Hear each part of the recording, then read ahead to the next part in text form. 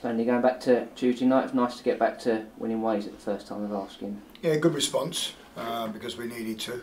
Because we was all disappointed from the weekend's result, but a positive, as you say, positive response. And you know, the only the only blemish on us was, like we said, was that we conceded from a set play. So we certainly got get better there, and we've talked about that again today. Performances from some of the boys give you some problems selection-wise for Saturday at Morecambe? Yeah, and that's what we wanted, you know. So people had opportunities to play who hadn't been playing.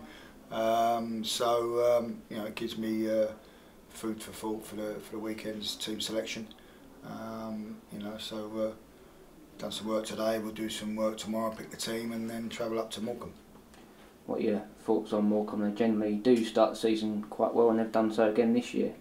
Excellent, yeah. I mean, Jim's done. He's been there a while now, and his coaching staff have done an excellent job there on a tight budget. And you know, he's a good man, and he knows the game.